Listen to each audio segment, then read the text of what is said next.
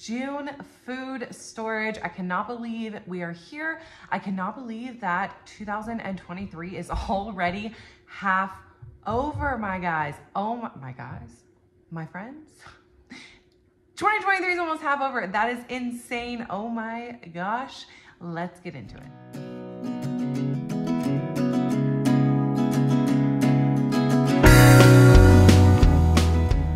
Welcome back to my channel for another video and another monthly food storage explanation, tour, plan, whatever we have going on here. I am currently still trying to revamp how I am doing things, how I'm storing things, how I'm keeping track of things, all of that. You know that if you've been around, and I have made some changes this month from last month that I'm going to be sharing with you guys today, as well as taking you through both my indoor and outdoor pantry, the deep freezer. We're gonna talk through meals that I have the ingredients for and stuff planned for, all of that, so that hopefully this can help you to get more organized for the month of June. Now, as we all know, the kids are home from school, and that led to way more expensive grocery hauls. I posted 2 grocery hauls one last Friday was a Sam's Club stock up haul. That one was huge. And then I posted a big Aldi stock up haul for the stuff that we like to get at Aldi earlier in the week. I think it was Monday. So that's one tip that I have for you guys. Don't be afraid to shop at different stores to get the stuff that you like and that your family likes, because obviously we want to give our kids and our family stuff that they're going to actually eat, right? So I like to go to Sam's Club once a month and to Aldi once a month. My family has specific things that they like at both places. So that's really helpful to me, especially to keep us out of the drive-through. A lot of people ask me often how often we do go out to eat since we spend so much money on groceries. And the short answer is we really don't. We may typically on like a Saturday night, we might get takeout. We don't like to go to restaurants. It's just so expensive right now to go to a restaurant. By the time we pay for our 5 people and tip, it's $75 or more every time, and that's at a cheap restaurant. So we've been avoiding that. So the shorter answer is we really don't. We may go and get takeout from like McDonald's or something like that, Chick-fil-A even once a week, but we've been trying to do not even that and just cook everything at home. Okay, I think I'm gonna start by showing you guys kind of what I have going on in my notebook for the month of June. So let me sort of switch views here a little bit and I can show you guys what I have going on. Last month, I actually did a freezer master list and a pantry master list in my notebook here. This month, I decided to do things a tad differently, and I only did the freezer list. Mostly because my pantry, the indoor one and the outdoor one, I can see what's in there. I can physically look very quickly, see what we have on hand. Whereas the deep freezer, I hate my deep freezer. I'm very thankful to have it, but I wish that we had one that was like a standing one where I could see what was in it. So the freezer inventory is definitely necessary. So I wanted to touch on that. I did not do a pantry one this month, only the freezer. But let me show you what's in the freezer. I'm gonna point you down just a little bit. There we go. And kind of show you what I'm working with here. So I just did my June freezer inventory, and what I basically do is I'll go through and, you know, we have 7 meals for chicken, 3 ground beef meals, 2 steak meals, and I'll literally write out every single thing that we have in our freezer. I find that this helps me, like I said, keep track of things, because my freezer is just so hard to keep track of what's in there, especially like the meats and stuff. I definitely need to have this, you know, kept track of. Now, what I did essentially was last month, at the end of the month, if I can find May's, here we go. So this was last month's, this was May's freezer meal list. And essentially what I did throughout the month was I would mark things off. So we had chicken for 6 meals. We used more than 6 meals worth, but for the most part, I would mark off things. We used all our ground beef. I would mark things off as we used it.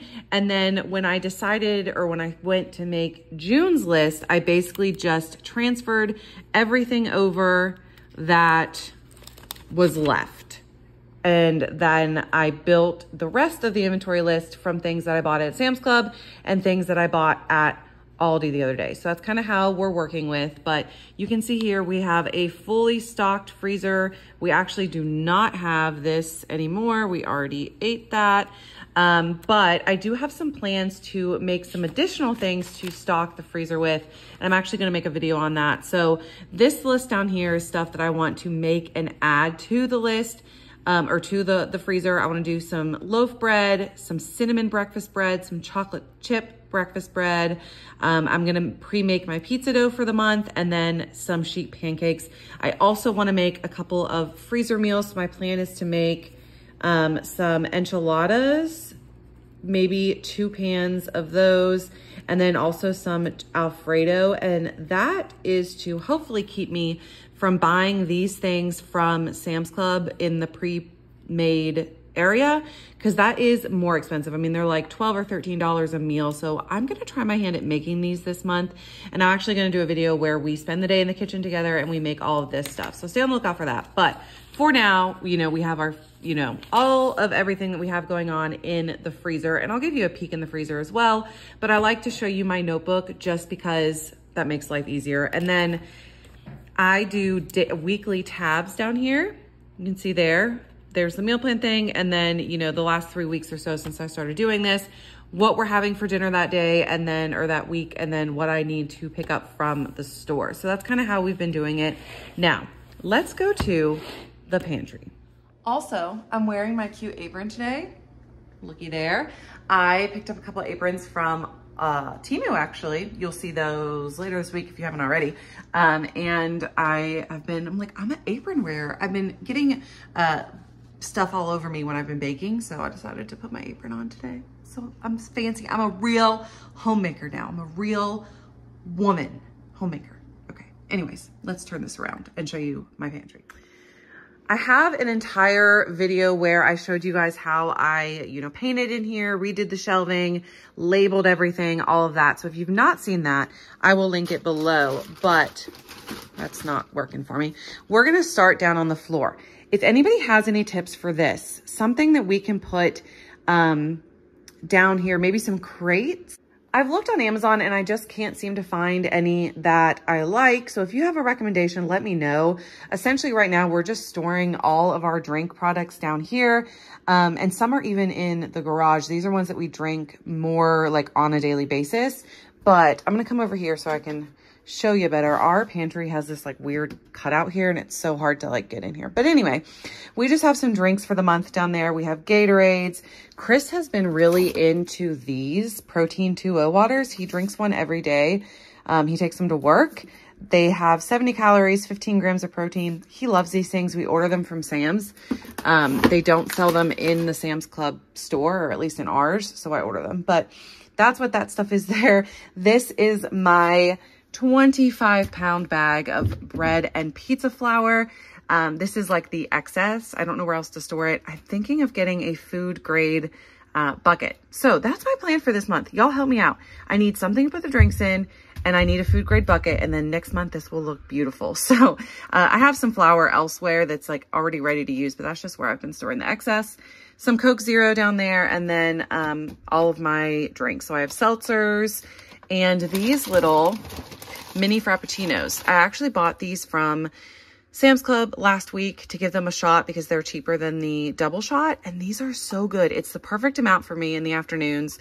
Only 140 calories. I've been loving these. So I've had a couple of them, and there's some in the fridge as well. But my drinks, Bryson's drinks, and trash bags. So yeah, we need some help down here on the bottom for sure. So give me all the advice on that. And then over in this corner, a couple more drink products, and then dog food. This is where we store our dog food, and it just keeps it all neat and tidy in there. We're going to start on this side today because I always start on the other side. So the first shelf here is actually baking products. So we have different types of sugar, light brown and regular, chocolate chips, which we use a lot of. And then this is 2 different types of flour. So the top one here is bread flour, and then the bottom is just all purpose. And that's kind of how I've been keeping that organized. These are vitamin energy drinks that I just restocked for the month. Chris drinks these in the morning as well.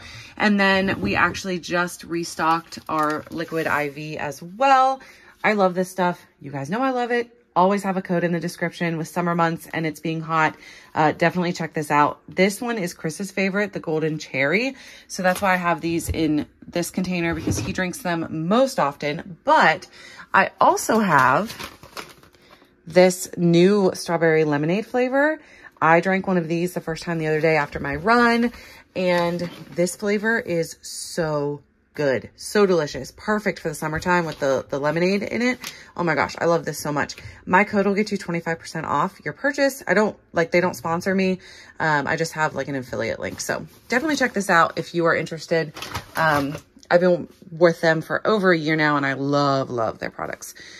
Moving on to this. This is sort of a mess, but I know what it is. So this one says condiments, but essentially it's spaghetti sauce. So I have a couple of different spaghetti sauces in here. This Alfredo sauce I bought at Aldi the other day. And then I have a huge thing of my instant dry yeast that I bought at Sam's Club that I'm going to be using. I mean, this is obviously several months worth of yeast, but we're going to be using this for all of the baking that we do on baking day. So stay on the lookout for that. And then these little oranges I just threw here so that the kids would see them. We have some of these in our outdoor pantry as well. But they're like front and center. I really should put them in the snack container, but for now they're right here. And then this one is baking. So there's salt and sprinkles and cocoa powder and some cookie packets that I actually really need to make this month for sure. Beef bouillon cubes, you know, baking stuff is right here. So that's kind of what this shelf is. The next shelf up is the one that we probably use the most often. So we have macaroni. I like to store noodles and rice and stuff in boxes that I can see. So this one's macaroni. We have an angel hair pasta one back there. We have a couple things of yellow rice. We have a full one that I probably just need to put outside. We'll take that out there when we go. And then we have a almost empty one as well. I bought the full one when I was doing the taco bar dinner because I didn't want to use all the rest of mine and then not have any. And then we didn't end up needing the new one at L. So we will actually put that outside when we go out there. This is not supposed to be here. It goes there, but we also have some basmati rice there. So again, I like that I can see everything. And then these are the canned goods that I have plans to use this month. So every other canned good is out in the outdoor pantry, but we have a couple plans to do sausage and rice dinners. We do black bean burritos. We also put black beans on our homemade pizzas. So we're going to use those a couple of times this month. And then there also is hidden candy back there. That's mine and Chris's. We're not going to talk about that. And some refried beans here as well. And then there's a can of Rotel. So that's kind of what I'm going for with the indoor pantry stuff that we're going to use within the next month. That's what's going to be in here. And then this shelf is pretty self-explanatory. This bucket, it's all oils and barbecue sauces and stuff like that that we plan to use over the next month. And then up top here, this is probably my least organized shelf in the indoor pantry. This is some like extra stuff. So the pancake mix, I don't want to put outside just because it's already open. I don't put anything outside that's opened because I just don't know, like, you don't know, bugs, right? So that's inside, as well as back there, there's Country Time lemonade. This cereal here is already open because the kids tried it. This Mickey Mouse Clubhouse, which is really good. It's like cake batter. We found it on clearance for $1 at Walmart. So it's confetti cake cereal. It's good. We're going to eat it. They tried it already and it's open, which is why it's not outside. I'm waiting for them to empty one of the cereal. There they are, containers. This one will probably be empty first so that I can pour it in here. But I didn't want to put it outside again because it's open. Chris's peanut butter crackers, we always keep up there to hide them for the kids because they can't have them. My Vital Proteins, and then a few, I think these need to go outside as well because they're not open. Yeah, they do. So we're starting a little pile down here of things that need to go out to the outdoor pantry. But that is this side here. Now, let's go ahead and start on the other side because this is the biggest one for the kids for sure, how all of this stuff is organized over here for them. So the bottom two containers are snacks. This one I like to keep like the health healthier, you know, as healthy as a pantry snack could be, snacks for them. So they have crackers, there's some fruit snacks, chewy dipped bars. These are Bryson's favorite. And then these ones are Finley's favorite, these freeze-dried strawberries. So that is that bucket. And again, I like to keep one of each. So we have buckets of chips and bucket of freeze-dried fruit. So this is the one that they eat out of most often. And so I like to keep these fully stocked, and I will pull stuff from outside when these need restocked. So this one, we have some Gardettos, some Cheez-Its, more like chip options, and then Pringles as well, which are Finley's favorite. So I like to keep something that every kid likes. Kylie likes these, Bryson likes these, Finley likes these, you know, options for all of the children. And then the next shelf is breakfast. So this shelf is entirely dedicated to breakfast items.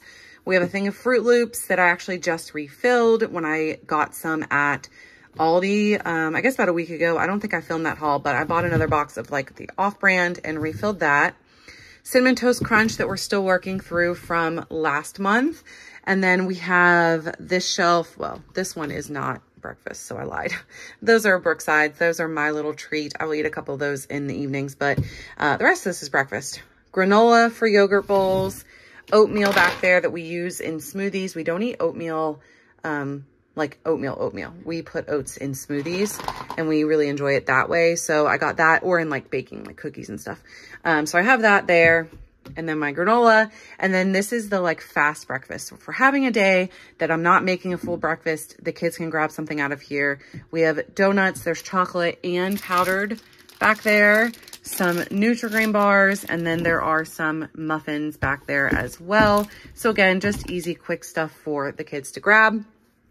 And then up here we have, I mean, essentially this is stuff that I don't know how to close yet, right? So these are all chips that are open. So this is, I store them all in here. So there's like some popcorn. These are actually Takis that I got at Sam's. You know, all of the opened chip bags go in here so that we can keep track of them and we don't have to worry about like stuff going stale. Everything's in here. If it doesn't fit in here, we don't open it. They have to eat something out of here until it's gone. That's kind of what my role has been.